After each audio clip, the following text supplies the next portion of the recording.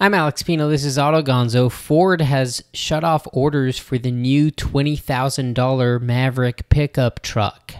The automaker says it is straining to fill a backlog and will resume taking orders for a 2023 model in the summer.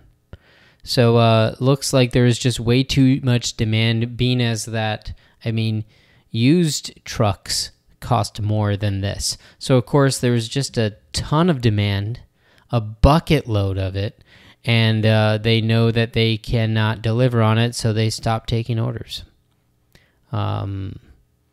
These trucks sell in the mid to high $20,000 range, and most people are salivating for this. So you can see some of the headlines of various news outlets like Ford, Fox Business, Wall Street Journal, CNN Business. They're all reporting the same thing. MarketScreener.com. Ford to halt orders for the hybrid pickup Maverick truck. What do you think? Did you wish now that you ordered one of these? I really wanted one. I thought it was such a cool truck, such a good deal, a really useful little pickup. And guess what? Now you can't have one. Maybe people will resell them for $40,000.